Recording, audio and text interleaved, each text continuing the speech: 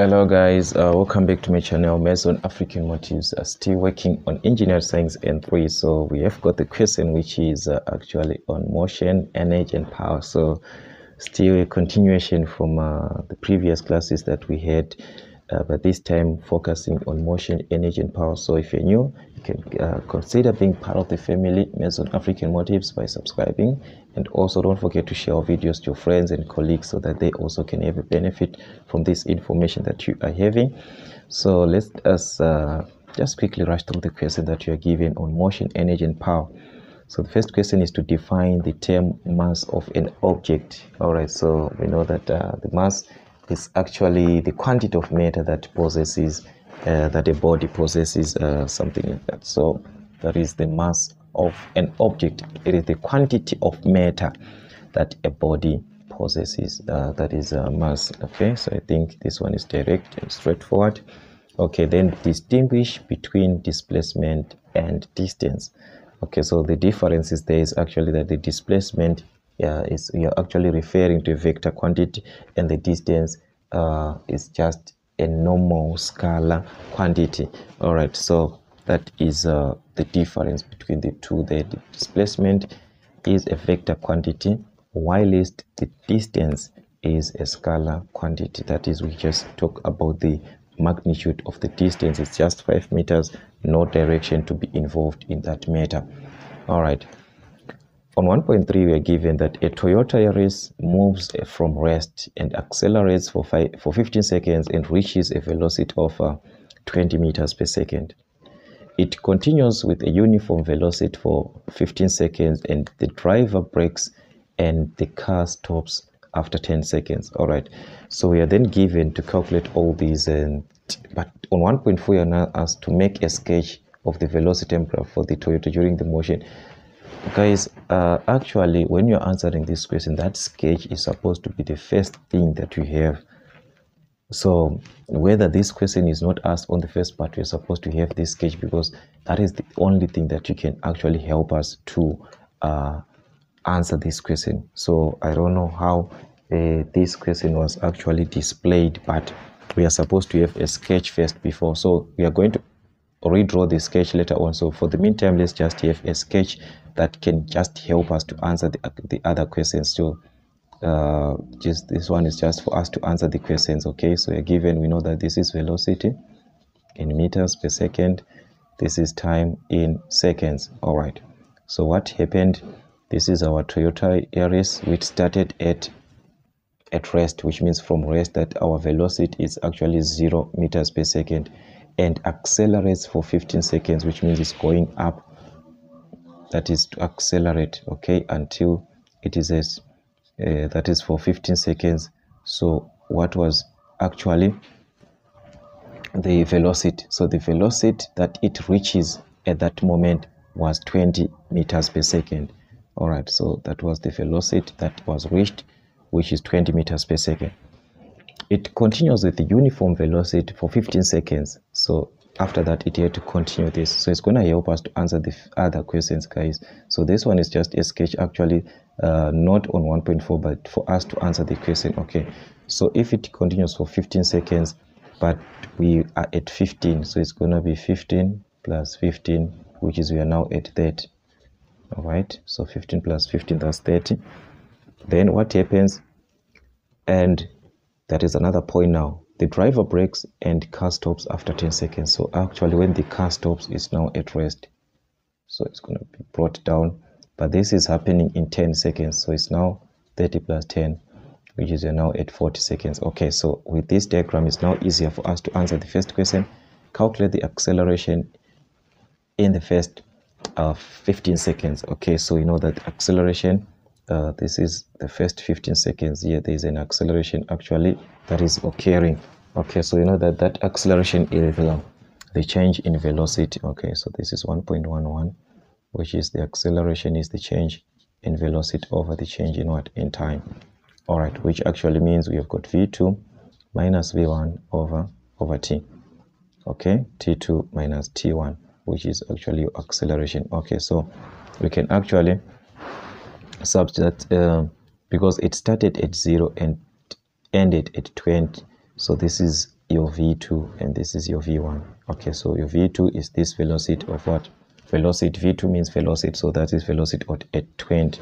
So it's going to be 20 minus v1, it started at 0, over t2 minus t1. That's your t2 and this is your t1. So it's 15 minus 0. So this is going to be 15 minus 0 like this. All right, so that's what we actually had there.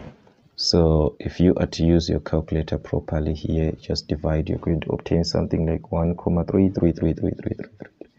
So actually an endless decimal, which is an acceleration. So acceleration will be 1.333, which is in meters per square second. So remember, acceleration is measured in meters per square second, which is, can be written like this. Still, it's a representation for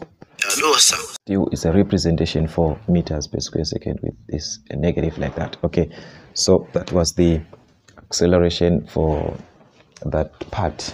Let's see another part that you're given. The total distance of the entire motion, which is the movement that was taking place. What was the total distance? Okay, so you know that this distance is actually equivalent to area. So you've got a rectangle, a triangle, a rectangle, and another triangle. So that is what you're going to use for the area, for the distance, which is actually the area of the shapes. Okay, so you're going to just calculate the areas there. So that's 1.32. So you're going to have the distance, which is equivalent to the area. So you've got the area of a triangle, area of a rectangle. You know that area of a triangle is half base times perpendicular height, and we've got length times breadth plus another half base times perpendicular height again. Okay, so the first triangle, this is going to be your base here, which is 15, and the height, which is 20. So it's half of 15 times 20. All right, so it's half multiplied by 15 multiplied by 20. That's your first area, which is the first distance covered. A rectangle, that's length times width. So in between here, 15 and 30 minus 15, it's 15. And here we've got 20, so it's 20 times 15, or 15 times 20. 20 times 15 like this, plus we move on to the last one. We also have the same thing. That's the triangle here. So we've got half base times height, which is between 30 and 50. There's a 10. So it's half of, you subtract here 40 minus 30, which is what? With 40 minus 30, which is actually a 10. So there's 10 meters, there's 10 units, and here is the same as 20. The same height of 20 is the same height that you have here. So it's half of 10 times 20. So take note here, you subtract between the two. Okay, so it's half of 10 times 20. So now you can actually combine this. So depends with the way that you are working with this, but if you are to work this stage by stage, this is going to give you 150, plus you simplify this, which is going to give you 300 if you multiply properly, plus you multiply this, which is going to give you a 100. All right, so you add everything, 150 plus 300 plus 100, which is going to give you 550. So this is going to be 550 meters. So this is actually the total distance which was taken, or which was traveled by the object that you were given, which is the Toyota Yaris that we had. All right, so it traveled for 550 meters, something like that, which is in 40 seconds. All right, so sorry for that. I think the other part there is clear, which is on the average velocity in 40 seconds. So if you're given the average velocity, we know that is distance over time. So this one is actually direct, guys, 1.33. So we actually know that velocity is distance over time. That's distance over time taken. So this is the time taken, the distance traveled over the time taken. Okay, so we already calculated the distance that was traveled in 40 seconds, because this is for 40 seconds, which is 550. So we've got 550, which is measured in meters, over the time taken for the entire journey, which is 40 seconds. Remember, 40 seconds is the time for the entire journey here. Your entire journey here was taken in 40 seconds. So you're going to divide by 40. Okay, so this is going to be divided by 40 like this. All right, so if you divide these two, you are going to obtain 13.75. Okay, so this is distance, which is in meters, time in seconds, so it's going to be meters per second. So velocity actually is in meters per second. So if you forget this, guys, know that velocity is in meters per second. Okay, then back now to the 1.4, which is now asking us to make a sketch of the velocity time graph, or the velocity time graph. Okay, so what you're going to do, guys, is to just redraw this velocity time graph as it is. Okay, so you just make a neat sketch, but this is what you're supposed to show: 0, 15, 30, 40, and this 20, velocity in meters per second, time in seconds. So that's your sketch.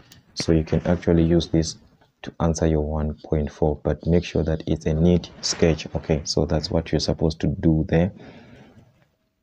All right, so that's your velocity time graph. Let's see. So that's a 1.4 done. Then on 1.5, we are given that we have got a flat belt fits around a pulley. Okay, so we've got a flat belt which fits around a pulley, right? Then what happened? Which has a diameter of 45 centimeters. So there's a diameter of 45 centimeters. The belt has a speed of 17.6 meters per second and transmit 9 Newton per millimeter belt width. All right. So guys, I think this information we just have to take it down so that it doesn't confuse someone here.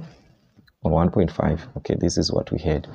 We are given the diameter actual of the belt, which is 45 centimeters. Okay, but we know that these units should be in meters, so you can actually divide by 100, which is 0.45 meters. All right, then the belt has a speed, so which means this is the belt speed in meters per second. So actually it's the velocity, that one, which is 17.6 meters per second. It's a linear velocity, that's why I'm writing v, meters per second, linear. Then it transmits 9 Newton, which means actually the force that we are given, it's 9 Newton per millimeter belt width. Okay, so the force that we are given is actually 9 Newton per millimeter width. So we are working with the belt width, take note. All right, but per millimeter, we are given the effective pull in the belt is, that is the effective force here, now given the effective force of everything, which is 423. That's 423 newtons. All right, then the last part is the belt width, the belt there, and the belt has a width of 18 centimeters. But remember that we are supposed to use the width here to determine the force that you're going to have at the end, because it's 9 Newton per millimeter and the width of the belt is 18 centimeters, but this is per millimeter. So we are going to be forced to convert this 18 centimeters back to millimeters. So to millimeters, we have to multiply by 10, because 1 centimeter is equal to 10 millimeters. So we are going to have 180 millimeters. So this is the width of the belt in millimeters, but we have got how many? It's 9 millimeter per each millimeter, and we've got 180 millimeters. So we are going to multiply these two when we want to use this. Okay, so just take note, we are going to multiply. So let's say the first question, calculate the power transmitted by the belt in kilowatts. Okay, so take note, the power should be in kilowatts. Okay, so what we have, that we have got this is 1.51. all right, this is power, and we have got effective force, so you can actually use the effective force and the velocity. Power, that's effective force that we are given, the tension times the velocity, so which is 423 times the velocity, which is 17.6. all right, so if I multiply these two, I'm going to obtain something like 744 again, comma 8, and this is power, which is measured in watts.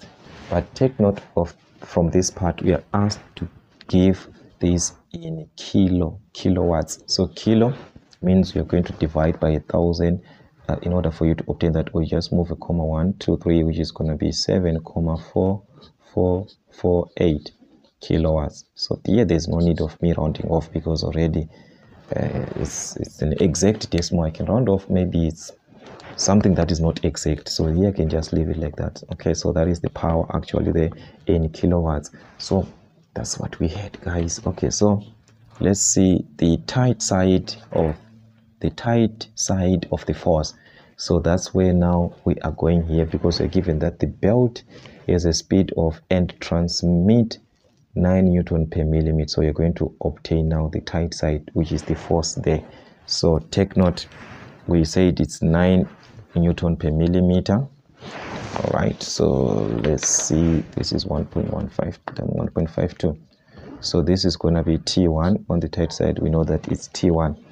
So we are given 9 Newton per millimeter, per, which means 1. So it's like this, when it is 9 Newton, it is equivalent to 1 millimeter. What if we have 180 millimeters? What if it's 180 millimeters? What are we going to have? So actually we are going to multiply. So it's going to be 180, 9 times 180 in this case. So what are we going to obtain? If we multiply 9 times 80, we are going to obtain 1620 Newton. Okay, so you will find that by multiplying the Newton per millimeter, or depending with what you're given, it can be per centimeter. If it was per centimeter, you just multiply by 18, but this one was per millimeter. That is why we had to convert to millimeters, then multiply. Okay, so that is your tight side of the force. So that is force. That is why we are focusing with force in newtons. Okay, then the Pulley speed in revs per second. Okay, so the Pulley speed, we know that that one is equivalent to n. So what can we do? Actually, we have the velocity, remember, and we know that velocity is equivalent to pi dn. We know that one point, so this is actually 1.53. So we know that velocity is equivalent to pi dn. All right, so if I am given in revs per second, I'm just going to use this like that. If I'm given revs per second, I'm going to divide by 60, but this one is in revs per second. Remember, our n, guys, was already in revs per second. So we need it in revs per second, sorry. So here I'm just going to use like that. Okay, so well, let's substitute here. Let's see what we have. The velocity, we have got the velocity, which is 17.6. That's 17.6 then is equal to pi times d, that is the diameter, this one, 0.45. okay, times n. All right, so something like that. Okay, so in order for me to find n, I'm just going to divide this by this number that is multiplying this part here. I'm going to divide the other side, so it's 17.6 over pi times 0.45. okay, so if I do this, if I divide these two, I'm going to find my n there.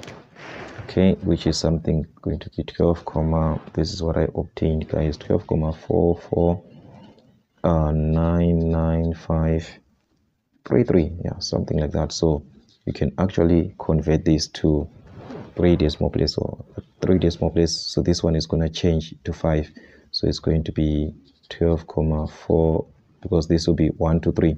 So this 10 is going to give, it's now a 10, it gives here, it's now a 5, so it will be 4, 5 like this.